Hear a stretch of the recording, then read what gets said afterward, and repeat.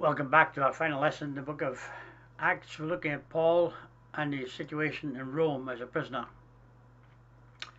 28 verse 19 says, "But when the Jews objected, I was compelled to appeal to Caesar, not to any charge to bring against my own people." In these words, Paul is assuring his Jewish audience that when his case is heard by Caesar, he will not say anything inflammatory against the Jews, for that would only cause the government to bring more hardship on the Jews. Paul speaks with kindness and courtesy to these Jews in Rome about the opposition of the Jews in Judea against him. He uses conciliatory words and phrases such as brethren, our people, our fathers, the hope of Israel, and not that I had any accusation.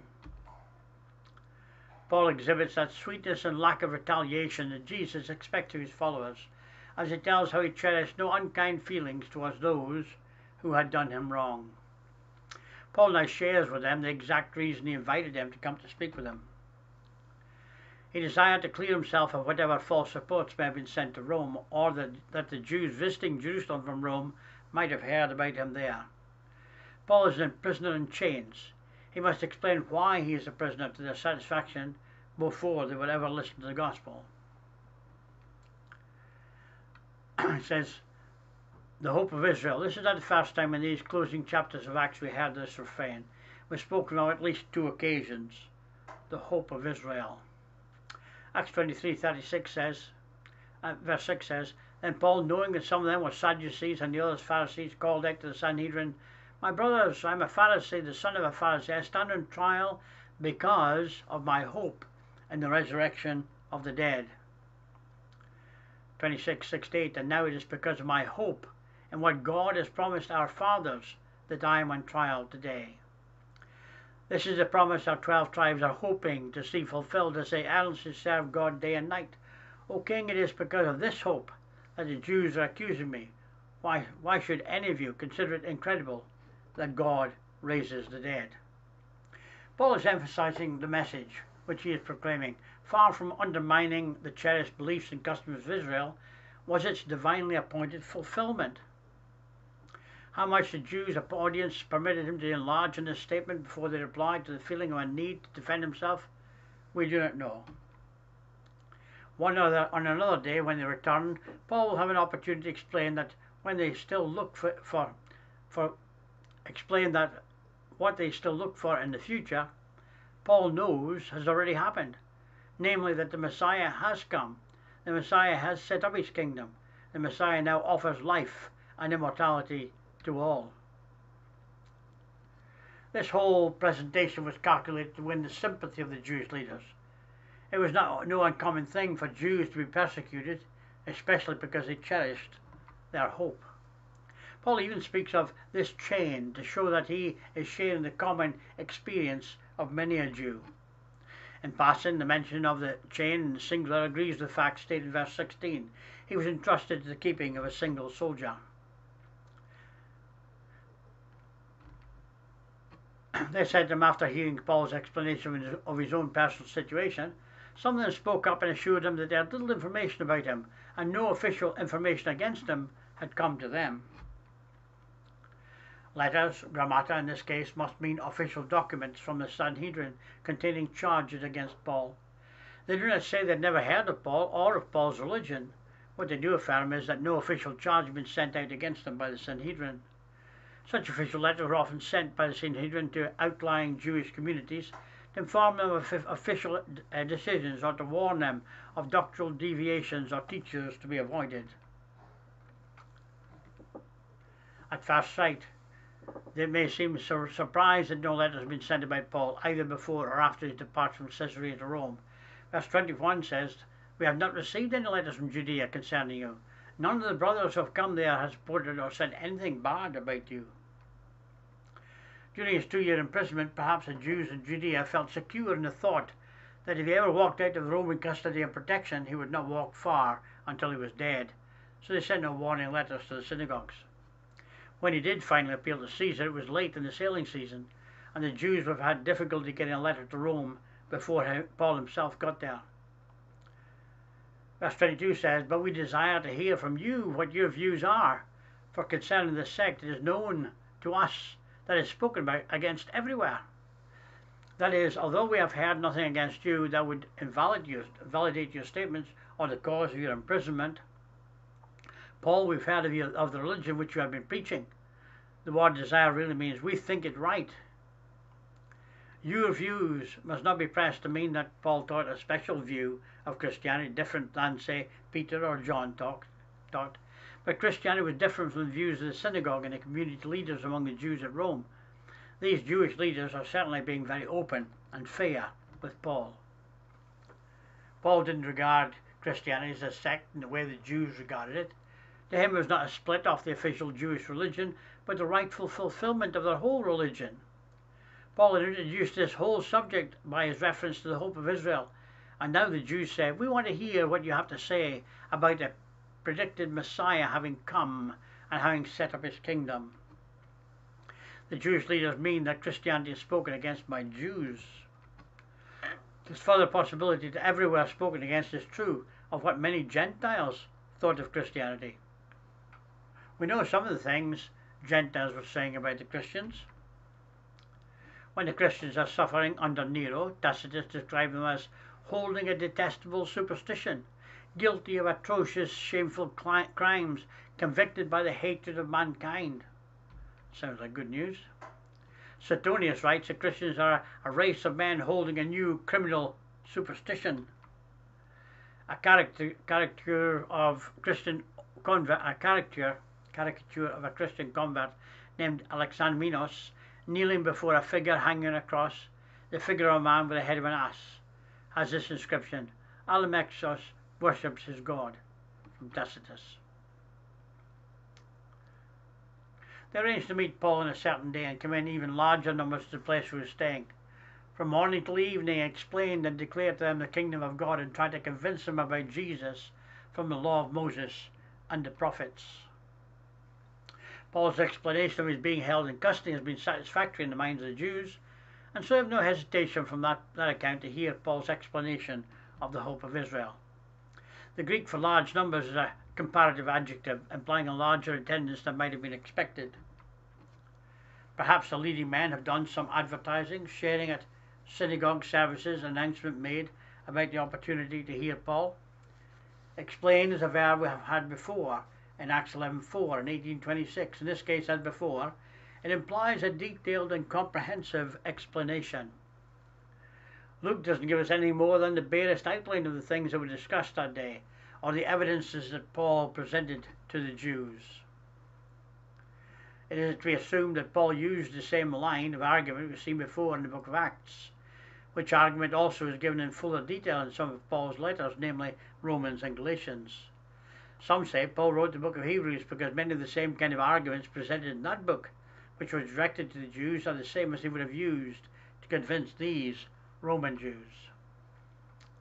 By solemnly testifying about the kingdom of God, included would be an explanation of how the church is a fulfillment of prophecies of a coming kingdom, dealing with Daniel, etc.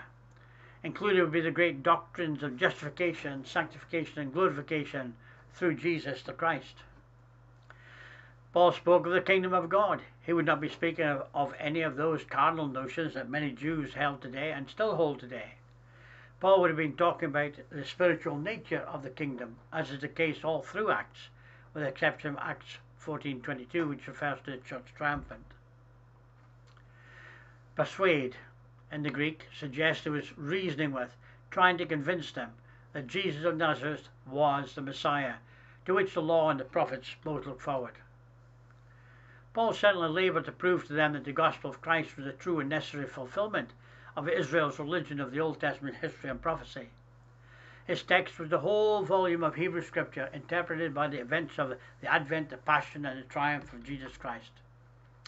The same Old Testament passages have been appealed to a number of times in Acts, would have been studied, and more as well. We can imagine the appeal to the ordinances, the sacrifices, the priesthood, the prophecies of the Mosaic dispensation in their significance as preparatory for the coming of the Christ. Just as Jesus had done years before with two men on the road to Emmaus and with the disciples in the upper room, Paul would have exposed how the Christ is seen and fulfilled in all of the Scriptures. Paul now begins on Moses and the prophets and expounds to them all things concerning Jesus. Jesus said the law and the prophets testified of him. If a Jew didn't believe and accept the teaching of the law and the prophets, he will never believe that Jesus is the true Messiah of Israel and the Saviour of the world. We would probably be mistaken if we assumed that Paul did all the talking through the whole day.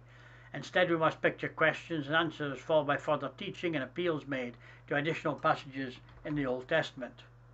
Every separate proposition was supported by an appeal to the proper verse of Scripture.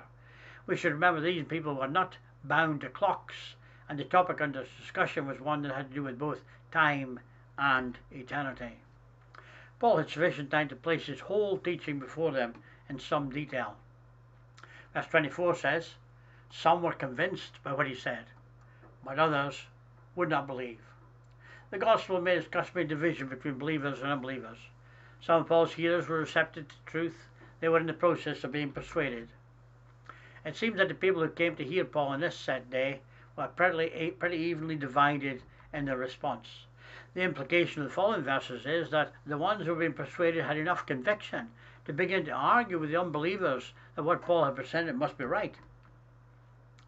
Verse 25, they disagreed among themselves and began to leave after Paul had made his final statement. The Holy Spirit spoke the truth to your forefathers when he said through Isaiah the prophet, perhaps we can picture the audience taking up the argument among themselves, much as happened among the Pharisees and Sadducees at Jerusalem a couple of years earlier. Then the unbelievers spoke with such heat that Paul applied to them the condemnation of God against those who refused his message. It may even be that the disagreement led to some altercation at the exhibition of the usual bigotry and prejudice and bitter opposition on part of the unbelieving Jews. We can think of the words being addressed in particular to unbelieving Jews. Through this whole day, Paul has been turning to passages from the Old Testament to show that what had happened in the coming of Jesus and the beginning of the kingdom of God was just as God had predicted it would be. Very appropriately, he turns to one more passage in the Scriptures and shows that even what had happened this day was just as God had predicted it would be. The Holy Spirit rightly spoke. Here the apostle distinctly asserts the inspiration of the Old Testament prophet Isaiah. Rightly represents callous. Beautifully, what the Spirit led Isaiah to record fits this situation beautifully, he says. Paul is quoting the Septuagint almost word for word. Verse 26 says, "Go to this people and say, you will be ever hearing but never understanding. You will be ever seeing but never perceiving." This passage is quoted a number of times in the New Testament. Jesus quoted it on the day he preached his sermon in parables. John, the Gospel writer, alludes to it just after he recorded Jesus' last public sermon before his crucifixion. What had been the response of the Jews 700 years before Christ on message from God was the same response of the Jews to God's own Messiah today. There was a willful blindness, a willful deafness to that which ought to produce conviction and conversion. Verse 27, "For this people's heart have been calloused, they hardly hear with their ears, they have closed their eyes, otherwise they might see with their eyes and hear with their ears, understand with their hearts and turn, and I would heal them." There was a willful blindness, a willful deafness to that which ought to have produced conviction and conversion. Paul is saying in the words of God to Isaiah that there are none so deaf as those who refuse to hear. There are none so blind as those who refuse to see. If they had to see and hear and understand, they would have given up the pleasure of sin they are currently enjoying, their selfish living, their wicked ways. Because this is the very thing they do not want to do, they harden their hearts to the gospel. The words of Isaiah are true of the numbers of men who are not Jews.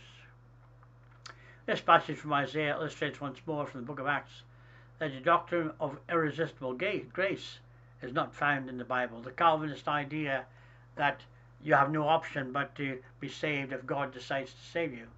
Here are people who deliberately turn their back on the message of the gospel. The doctrine would say these Jews didn't believe because they had no direct and immediate regeneration work by the Holy Spirit on these men's hearts. That's not the case. The gospel is the hearts of men are opened by hearing of the word of God.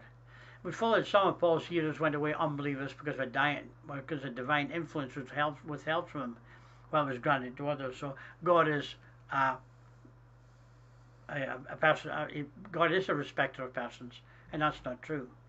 The text says the real reason some believed and others disbelieved is that those who disbelieved deliberately plugged their ears and shut their eyes. Remember that? We've come across that quite a number of times.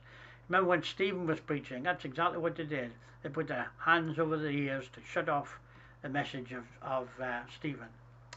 Just as they closed them voluntarily, they had the power to keep them open. It's implied that had they done so, the result would have been reversed.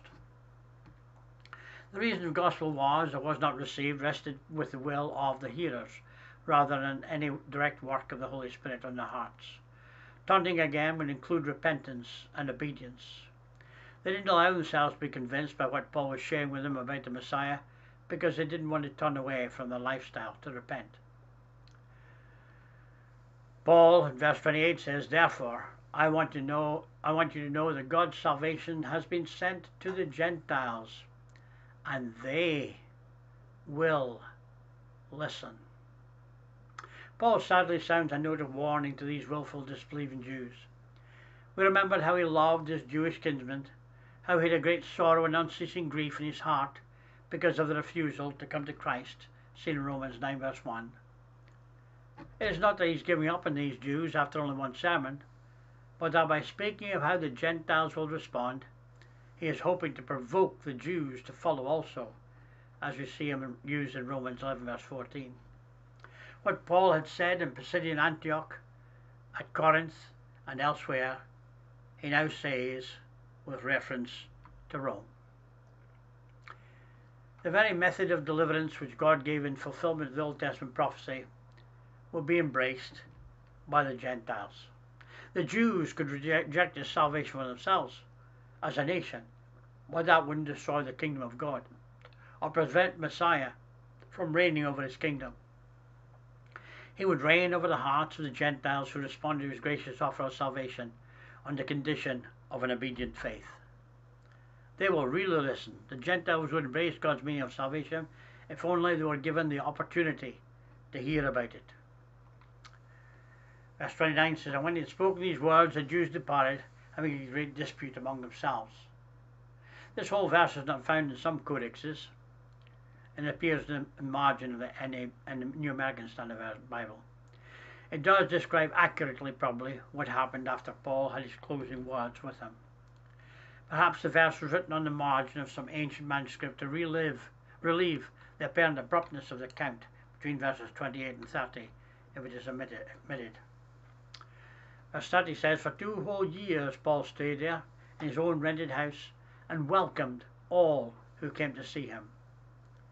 If you've been wondering where the money came from to pay the rent, we may look to help from his friends, like the missionary offering from Philippi that had been brought from the brethren there by Epaphroditus. From these rented quarters during these 2 years will come 5 of the letters which are now contained in our New Testaments. The letters to Ephesians, Colossians, Philippians, a thank you letter for the missionary offering, Philemon, and if you believe Paul wrote Hebrews, then possibly Hebrews. You will remember that in the early lessons we said that this was the limit of time a man had to wait for his prosecutors to arrive to press charges, 2 years. We think that at the time Luke writes Acts, Paul's 2 years wait are just over, his accusers having come, and he automatically has been set at liberty because they didn't turn up. Paul was a prisoner during these 2 years and was limited as to where he could go, but was not limited as to who might come and visit him, just as the leaders of the Jewish community already had done. Paul was not allowed to go to the synagogues, or to the congregations, or to the houses of this or that disciple, or to homes where teaching was needed to win converts. That might seem at first to be a hindrance to his evangelistic work, but what at first seems a hindrance, as he himself afterwards acknowledged, turned out for the greater progress of the gospel. His presence in Rome stimulated others to renewed evangelistic activity. All indicates both Jew and Gentiles were welcome. It also implies he had many visitors. From his letters written during these 2 years, we learn that Paul had a number of faithful co-workers and helpers who carried his message to the city and brought many to receive preaching and instruction from him. Luke, the beloved physician who shared the perils of the voyage from Caesarea to Rome, was his constant co-worker. Timothy, who was last mentioned by name during the carrying of the offering to Jerusalem, is united with him in salutations of Colossians, Philippians, Philemon and Philippians, so he must have come to Paul while Paul was still in custody in Rome. Mark, who once quit as a helper during the first missionary journey, was back in Paul's good graces, had come to him in Rome and was about to set off on a distant journey at Paul's request. Aristarchus has joined Paul in Rome. Demas, who some years later will forsake Paul because he loved this present world, was as yet by Paul's side. Epaphras, a preacher who served with several congregations in the Lycus River Valley of Asia, has come to Rome in the capacity of a messenger for those congregations Colossae, Laodicea and Hierapolis. Tychicus, the Ephesian, who had gone with Paul to Jerusalem, had also found his way to Rome. While at Rome, or on the way to Rome, Epaphroditus had become sick near unto death, the Philippian writer says. Paul's writing to Philippians says. Someone who visited Philippi after this told the Philippians of his sickness, and news had also gone back to Rome that the health of their messenger was a concern to the brethren at Philippi. A Jew named Jesus, who was also named Justus, was also among Paul's fellow workers at Rome. The preaching would be mostly to unbelievers, and the teaching would be especially to those who were already Christians, even while a prisoner. Paul fulfilled the preaching and teaching functions commanded in the Great Commission. All the while in Rome, Paul was saved the hardships, the persecutions, and the afflictions that had often attended his preaching in the cities of Greece, Macedonia, and Asia Minor. Acts is brought to a close then on this triumphant note.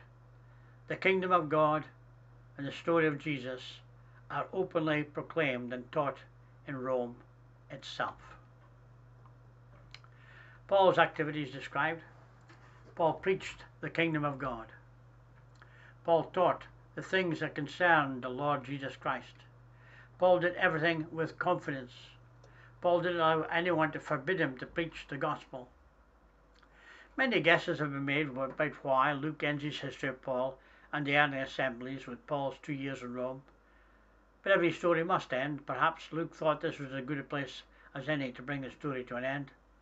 There are clues in Paul's letters written to Rome to Timothy that hint that he was released for a short time, then rearrested and executed shortly after. Tradition says he was beheaded under Nero in 65 AD. We may think it was a tragic waste for Paul to be placed in prison for so long.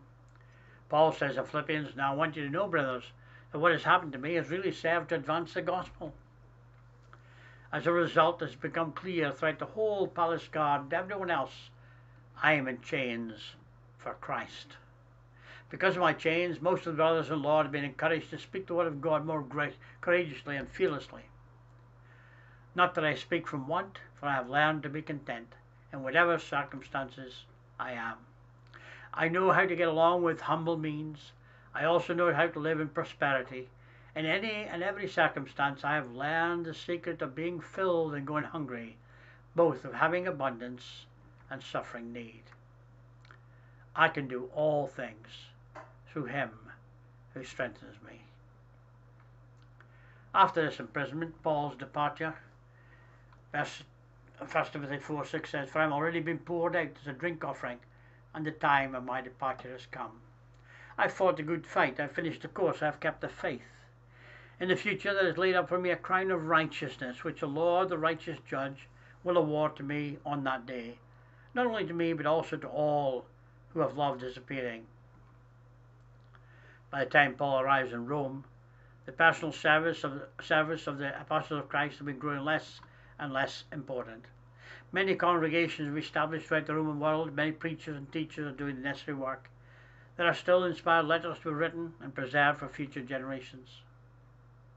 Paul was able to preach the highest and lowest in the land.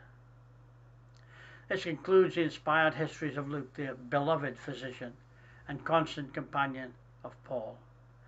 We have no further biblical accounts of the characters mentioned in the New Testament except in letters. We have no biblical accounts of what happened to any of them.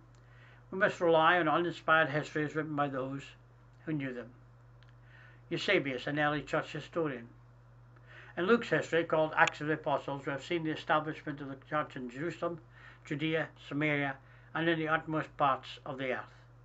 Paul said the gospel had been preached to every creature that is under heaven in his lifetime. Now it's up to us and every generation to the end of time to keep the spirit and message alive, sowing the gospel seed into the hearts of each new congregation.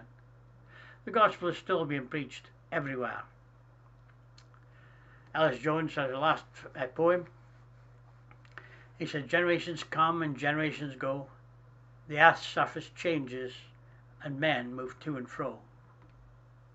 The famous and the not so are born and live and die, and God's great net keeps gathering as time keeps passing by.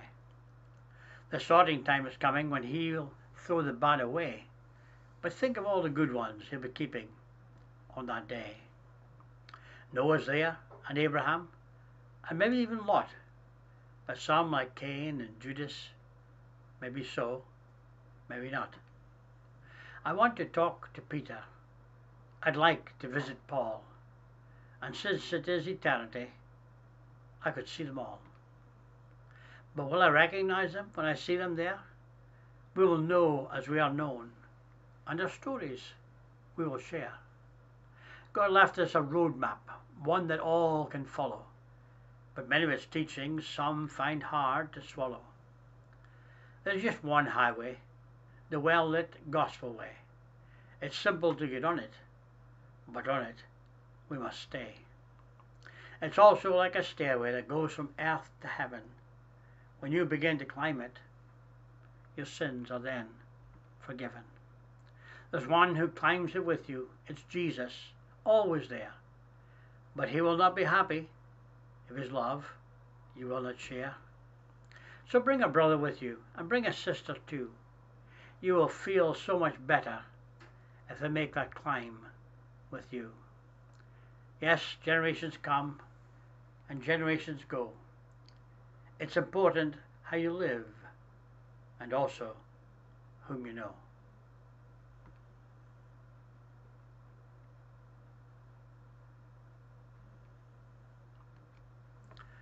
I hope you've enjoyed this study.